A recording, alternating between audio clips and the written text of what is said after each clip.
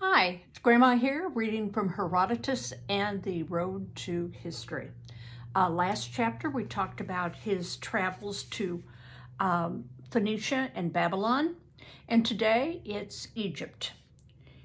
And it's chapter 6, I Go to Egypt. After some traveling and some time at home, in about my 35th year, I sailed to Egypt. I wanted to observe with my own eyes this ancient civilization about which I had heard so much.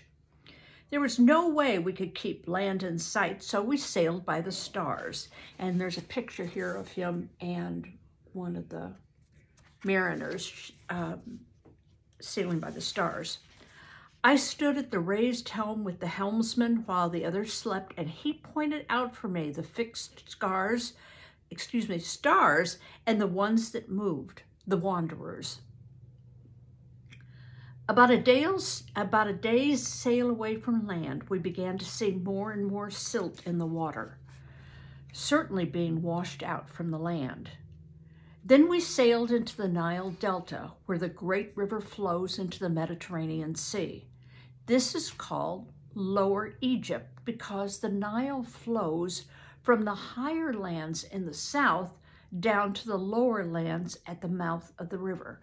Now, it's a little confusing because when you look at a map, you think that Lower Egypt will be down here, but it isn't. Lower Egypt is up here. That's because it's going downhill. The book has a picture with arrows, and the arrows show the direction the river flows. This happens in other places also. Not everywhere do the rivers flow south like they do in the United States.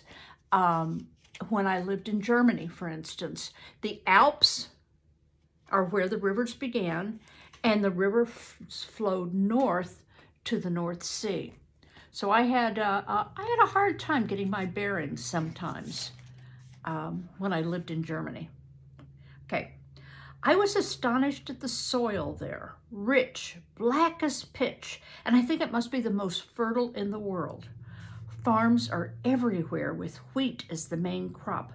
The farmers don't have to think about rain or irrigation. They just wait for their fields to be watered by the Nile as the river floods out of its banks every year. When the Nile floods, this whole part of Egypt becomes a great sea. Our boat didn't have to stay in the banks of the river at all. Why does the Nile flood only in the summer? I don't know. Where does the Nile come from? I don't know that either. Herodotus says it flows from the great ocean, but I don't believe that. And by the great ocean, I think he's talking about the Atlantic or possibly the Indian Ocean. I am still trying to think of a scientific explanation for these problems.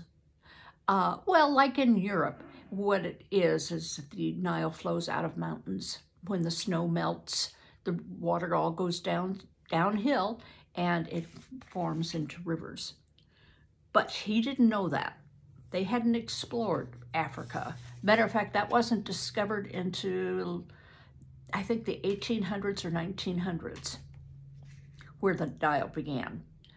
The Nile Delta is crowded with cities. There must be 20,000 towns in Egypt. There are colonies from all over Greece, even from Halicarnassus, as they trade through the Mediterranean as far as the Pillars of Hercules. And that's Gibraltar. That's that little piece of ocean that connects, it's called a strait, S-T-R-A-I-T, and it connects the Atlantic Ocean and the Mediterranean. There are also many Greek tourists who have come to marvel at what the Egyptians have built long before our own history. I'm sure Herodotus didn't come as a tourist. He was interested in deeper things. The Egyptian people in their manners and customs seem to have reversed the ordinary practices of mankind. The women go to the market and take care of business. while many men are either priests or stay home weaving. What would you say about our culture? Who goes to the market most often, the men or the women? Who takes care of the business, the men or the women? And who does the weaving or sewing? And who are the priests? Ours is kind of a combination, isn't it? Our culture is more of a combination of the Greeks and the Egyptians. So we're a little bit different from them also. Anyway, and they have doctors for every part of the body. In Greece, a doctor treats the whole body. But the Egyptians have doctors for eyes, heads, hearts, stomach, even teeth. Now, which one are we more like? Are we more like the Greek, where they treat the whole body? Or are we more like the Egyptians, where we treat parts of the body? Depends on what kind of a doctor you go to. Most doctors in the United States are specialized. But there are doctors who treat the whole body. They do seem very healthy, but they have an unhealthy obsession with death. He's talking about the Egyptians. Egyptian science must be the best anywhere. The Egyptians discovered the solar year, and they were the first to divide the year into 12 parts, 30 days each. And as I traveled around, I was impressed by the way they used geometry for so many practical purposes. Everywhere I saw surveyors using instruments to measure the land. Their engineers had been using geometry for thousands of years to construct their enormous buildings. And we have a picture showing them. And yes, geometry is what's used to build the pyramids. Anyone would be amazed, gaping at the pyramids, which were built 2,000 years ago, which means it's more like 3,000 or 4,000 years ago for us. But I think it must have exhausted the Egyptian people to build them. I cannot even calculate how many people, how much time and treasure that took. The Egyptian kings certainly weren't afraid to take on grand projects. Many years ago, King Necos began to excavate a canal that would connect the Nile River to the Red Sea. Necos never finished the canal, but years later, Darius did, and I saw the remains of that canal. The canal was wide enough so that 2 triremes could row there side by side. Sailing from the Nile to the Red Sea took only 4 days. I heard a fast way to get to the Red Sea and on to India. The canal has fallen into disuse, but the idea of a shortcut was a good one. Someone will surely try it again. Maybe there's a better place to build it. So we have a picture here, and it shows you with the dotted line the canal that he was talking about. We do have a canal that is connects these two, and it's called the Suez Canal. And let me get you a bigger picture. Okay.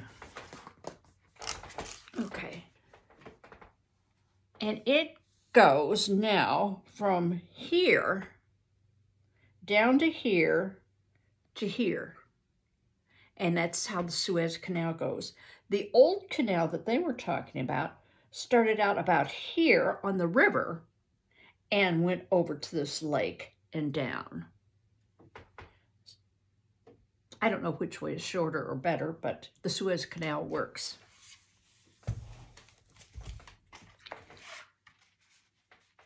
In our sailing boat, which is different from any I have seen, we sailed up the Nile. Now remember that for them to sail up the Nile, they are starting here and they are going this way to go up.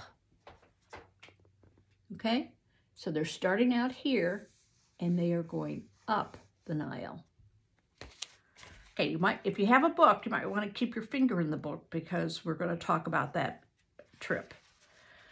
It is 9 days journey from Heliopolis, and Heliopolis is right here on the map.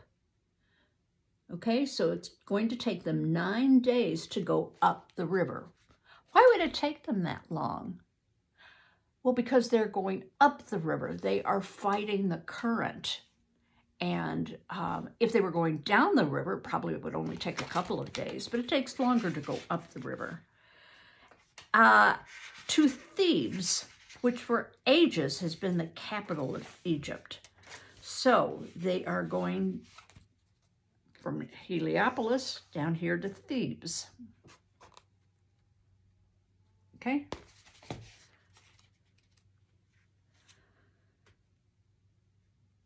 The buildings and statues there are astonishing. I think Thebes must be the oldest city in the world. To prove how old their civilization is, the priest showed me statues of more than 300 generations of their ancestors. They were all human beings. The Egyptians are amused that the Greeks believe, as I do, that we are descended from gods. They do believe that once, long ago, the gods had lived and ruled among humans, but they were quite separate and did not have human children. I respect the Egyptian gods, most of whom are represented by animals.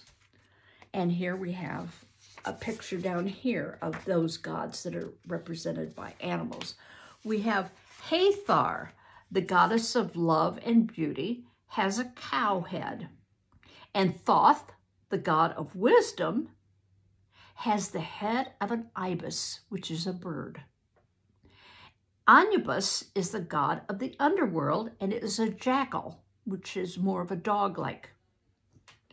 Isis and Osiris, the most important gods, and now we're looking at these pictures over here, look more human, even though their son Horus, who's the baby on the lap, has the head of a falcon, which is a bird. Horus was the last of the gods. Egyptians hoped to end their human lives as mummies who lived on in the underworld. The priests were generous in allowing me to observe how mummies are made. Even some animals are mummified to live in that later world. The process is complicated. It takes days, even weeks. We continued up the Nile to the Elephantine. Okay, so he was here in Thebes, and now he's going to the Elephantine right down here.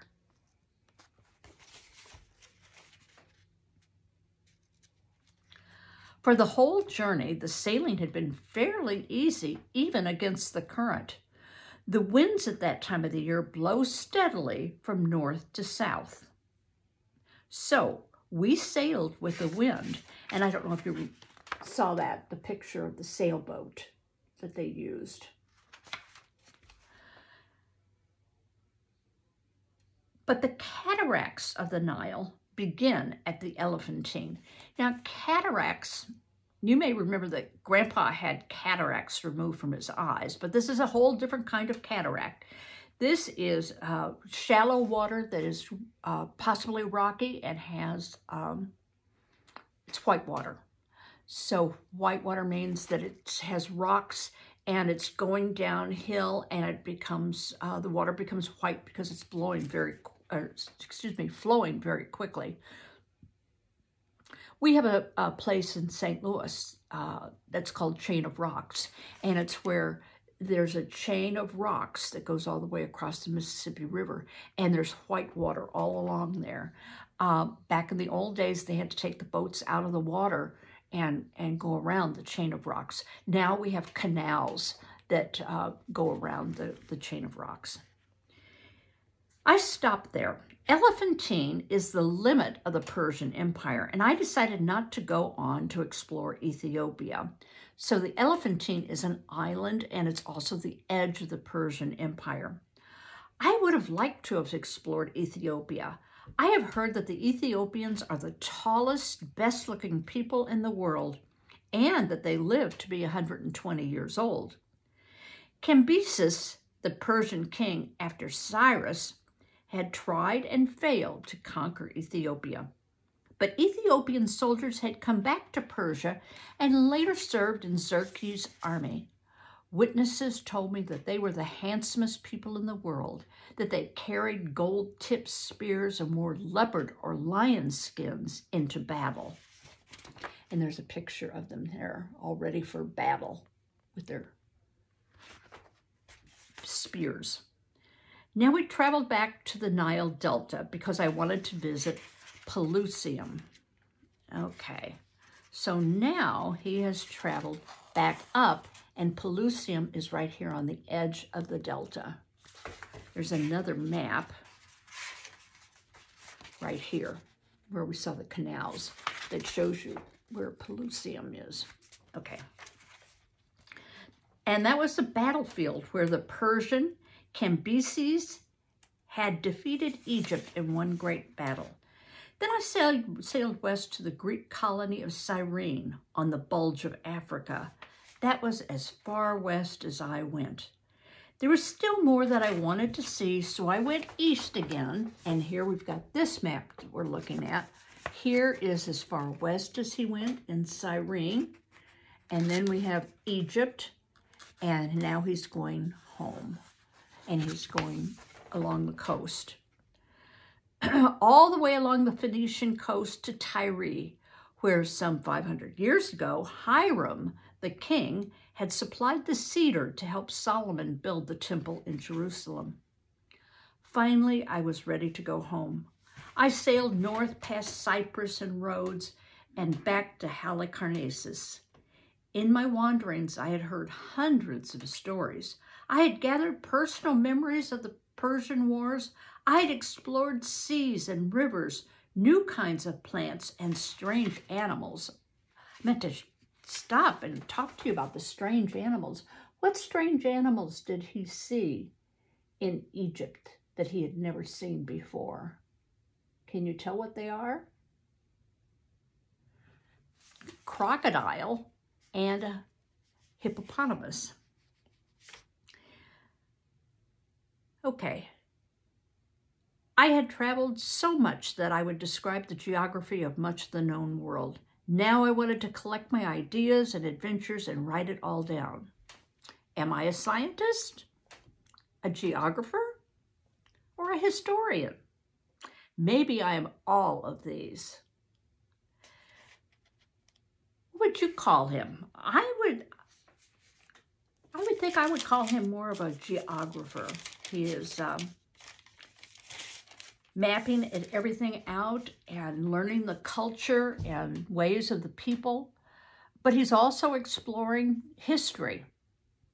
Anyway, I think Herodotus has done a wonderful thing for the world at that time by writing these stories down, which, by the way, is the topic of chapter 7. I write my histories. So that's what chapter 7 is going to be about, is him writing everything that he is learning about on his travels. Okay, bye-bye.